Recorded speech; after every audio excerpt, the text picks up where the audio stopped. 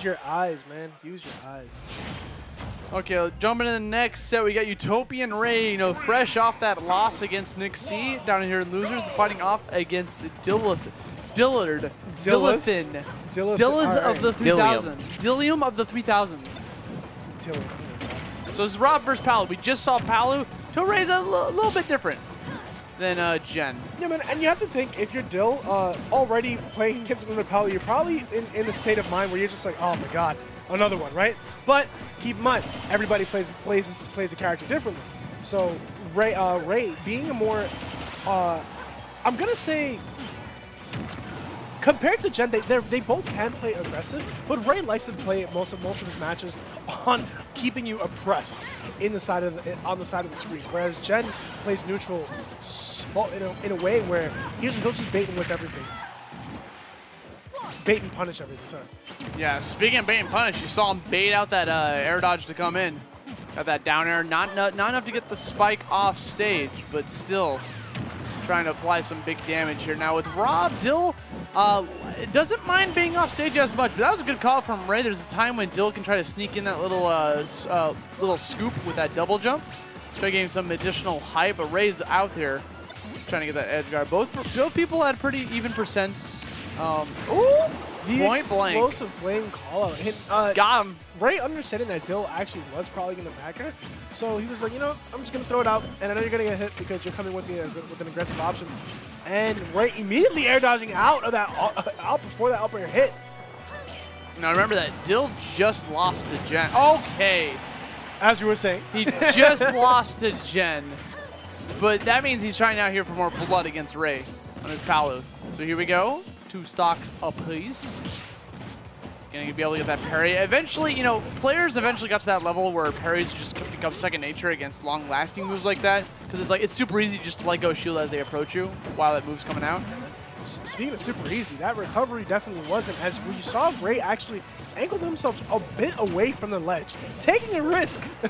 Taking a risk because he knew that Dill wanted that 2 first fight. And Ray was spamming that down tilt because he was trying to get those active hitboxes out there to catch Dill's little bounce off the double jump. Yeah, and this is hard. This is hard for Dill because, with Rob's up B not having a hitbox, Ray is taking full advantage of that, forcing Dill. Look at that beautiful air dodge traps as the tossed. He got tossed, yes. Yes. Yeah, indubitably. Yes, quite. Okay. I thought he was going to get like an up smash after that. Good evasion from Ray. Yo, Go for the directional air dodge. All right, but this is Dill. This is aggressive Dill. This is not a Dill that we're used to seeing, man. And it's smart Dill, too. You saw him the second he feels like he's unsafe, he either just rolls away or does a fade away forward air just to keep applying the pressure with the fair. But you know what? You'll be able to get caught by Ray's nair as he just jumps in, mashes that out, able to catch Dill off guard. Yeah, man, and it was a great option by Ray, because it was his longest option. Damn! Okay, so what happened there is Ray tried to go for nair against Dill's shield. That's punishable. He opted to go for the Z drop of his gyro. Puts him in such a spot that he can get the arm rotor right afterwards. Smart game plan from Dill. Remember, nair is punishable against Palu. You just gotta hold shield. Rob's nair is punishable? No, well, yes, they're both punishable, well, but yeah. Palu's nair, which it can be tough when you're fighting against Palu when you just get hit by nair and does so much damage, but its one weakness is shield. Okay. Down It air. has to be. Oh, look, I like how he saying. okay. Oh my god. Good night. That killed. Wow. Did it kill because he double jumped? I'm Who not knows? sure. That just looked like it was strong as hell. But this is what I want to point out. He's teleporting up and using the air drift to actually, damn, right in her face. Yeah, he tried to. He did a successful job. Okay, maybe it was the double. Who knows? I think he was just air dodge. Air dodge? Don't air dodge when you're sent off to the blast zone, guys. Yeah, that doesn't work. It's been proven false. That doesn't work. Don't do it. Did he do it? Here we are, Devin with the frame by frame, and that was an air dodge. because he went invisible and stuff. But yeah, it was a good, successful in avoiding the down air, but not in avoiding the back air. So here we go. Game 1 going to Dillard. Going to PS2, Palu's home base. It matches her hair. And there's no reason not to. Already 61%, putting Dill in a perilous situation. Dill can't even get back to the stage right now. Ray, cálmate, por favor, cálmate. Vamos a hablar de esto, Ray. Vamos a hablar de esto. Hold on. Si, senor. Yes, Austy. Okay. We have to talk about this pressure that you were putting on Dill. He is not letting up. My man has not taken a single hit. Oh, the dodge! That was pretty fantastic. Sexy. I liked it. That was sexy. That's what that was. Let's go, Ray. Dill's turn. Yeah, right? This is an RPG, dog. Welcome to Street Fighter. We take turns out here. I'm so done. Okay, Dill's doing a good job of evading these hits now. Again, doing those. Whenever Rob does those fadeaway forward airs, it's so hard to punish because he might as well be using a sword at this point. Oh no. Not like this. Wasn't able to get hit Ray due to his low profile. But, you know, he is... Sorry, we're just going to go ahead and fair Dill all the way over there. But, you know, Dill is doing a great job of actually just spacing himself out now and not getting hit with pretty much a lot of the things that Ray just hit him before. Okay, up air, not going to put him in a position to air dodge. Ooh. Explosive Flame not going to get stuffed out by the fact that he just sent gyro there. Up smash isn't going to kill Ray just yet, but Dill is putting himself in a position to make this comeback. Yeah, I mean, you got the up smash out shield, then he just runs up there, going to be able to punish, swift punish against that arm rotor. Not enough to get the kill just yet, but Ray's got a pretty healthy lead. He can run with this. Gyro tossed. Just landed right in front of him, baited out. He's going to go for a swing, catches him floating out there. Going to be able to forward air 3 stocks to 1. Dill's struggling. Find this kill. He's already got him at 150%. Rob doesn't struggle to get kills usually. Like, this guy kind of hits hard. That's death. Yeah, no. On the platform. He wanted to make sure. He picked his poison. He could have gone for the platform. He could have buried him, you know? It doesn't matter. One of those would have killed. One of them takes significantly less work. All right, that jab? That jab? Why did it feel like it did so much? Dill just was stuck in the sauce. Okay, we're floating up higher. Good nair from Ray, pushing him back off. He's using that option as a great coverage, man. Anytime that Dill does try and jump, he'll use it immediately just to stuff that out. And obviously the nair can lead to so much of things like up air. And he confirmed off that. Down tilt into gyro into forward smash? Sick. Okay, Explosive Flame to bait out the high recovery. Ray not covering, waiting for a roll. Dill just waits for him to commit to a button and just shoots off the gyro. Gyro, one of the safer options to go for if your opponent's distance away. Yeah, you know, that's... He wants to pick up his toy. Ray's not letting him. You see him? He's like, no, it's mine. He's not sharing. You know, but I like it because, you know, Ray, that's a clear indication of the fact that Ray knows Dill's game plan, and he's playing perfectly against him, right? Using these auto reticles and explosive flames to just kind of dictate the tone of this, and Dill not knowing what to do as he gets backward all the way across the stage with the nair. Not going to die just yet. Explosive flame. All right, auto reticle putting Dill in this perilous situation. I like the use of gyro, yeah. I want to mention how Ray pretty much just played reactionary that entire final stock. I felt like he wasn't really committing to anything until Dill pushed a button first. The only thing he would commit to was a jump. Yeah, and then he would just wait for Dill to just like push a button. He would punish accordingly. Even at the end there, he waited for that gyro throw or timed it.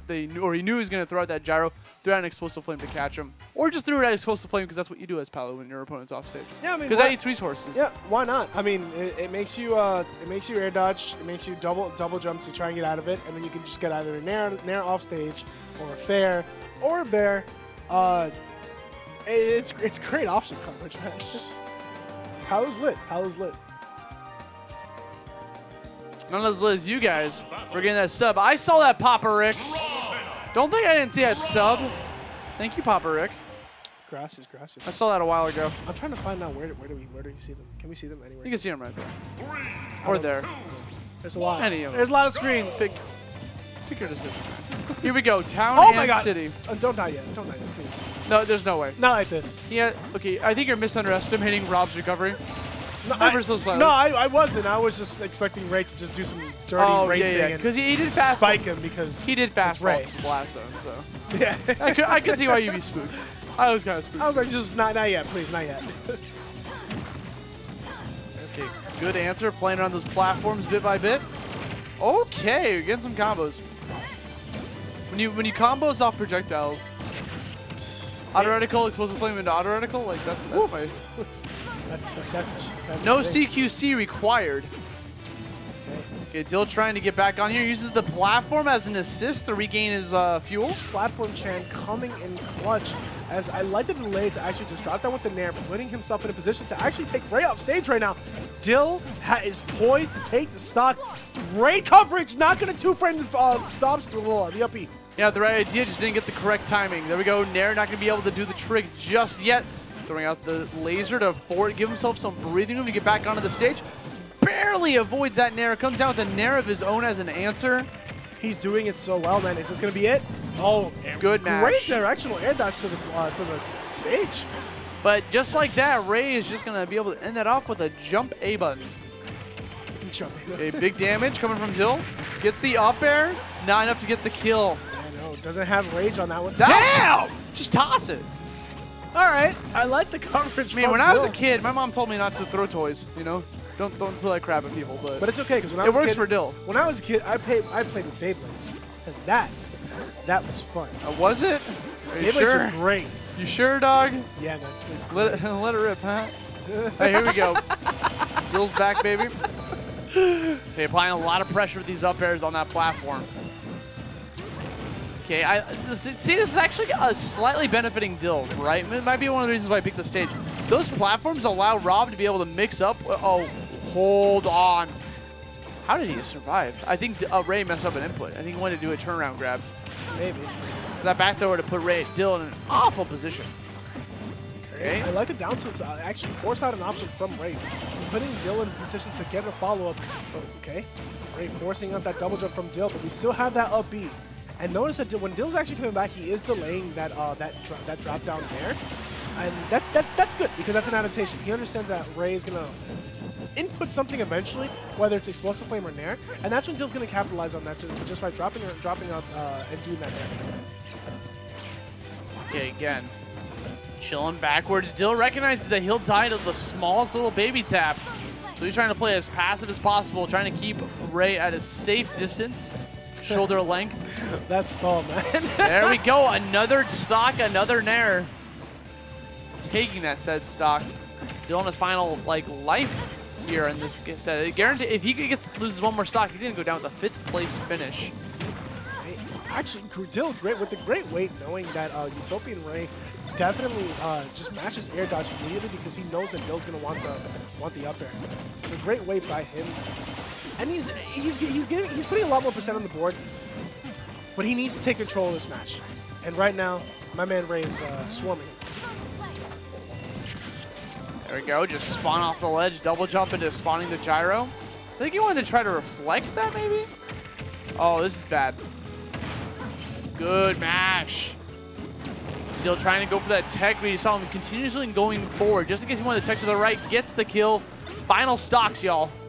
Winner of this is going to move on to face off against Nick C in loser semis. I was wondering when that gyro was going to come down because he threw it up. So I'm like, all right. Toss it up, man. Is it coming up anytime soon? Yeah, you check your watch. Like the watch for a shooting star in the sky. For sure. I like the patience by Ray, waiting for Dill to make a move to actually go up and we're just parrying these out here. Ray just took unnecessary damage trying to pick up that gyro. Looks like he had some trouble there. You gotta hit that gyro first. Turn it against you, sway it like a Pokemon.